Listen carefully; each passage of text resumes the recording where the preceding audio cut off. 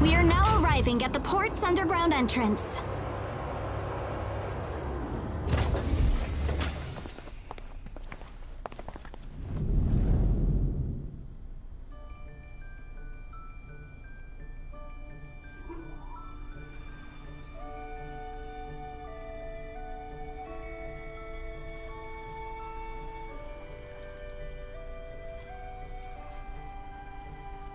So this is Hilda's port.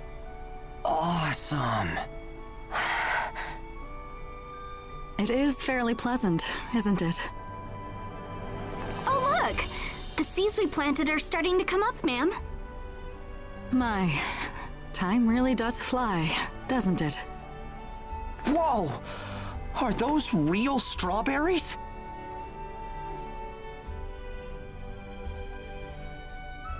Ma'am!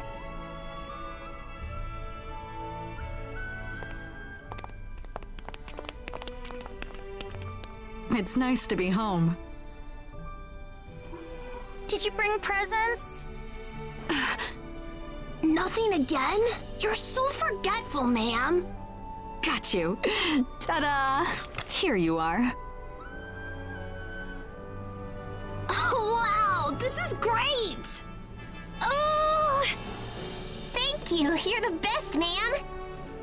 How do you find this kind of stuff? Good instincts. Things circulate.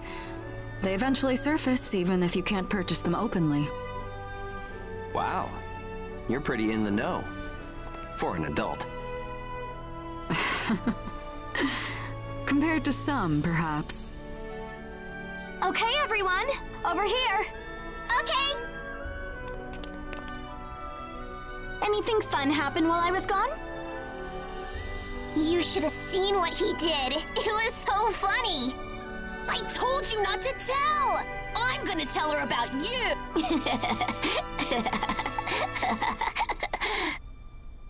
I had no idea there were any ports like this. It took longer than I expected to come this far, but this place is my pride and joy. It means everything to me. Hilda. You're taking in orphans, aren't you? That I am. Though not all of them are here because of that. There are kids like Lulu here, too. I would like to have her working here as well, someday. Yeah. It would be great if the kids from our port could stay here, too. That's not possible, Hugo. As it stands right now, your port contracts are still legally binding, and that includes all of the children. Yeah, I understand. It's just that I saw all this and, you know. Hugo. But we've got our own path to walk. Thanks, Hilda, for showing me all of this.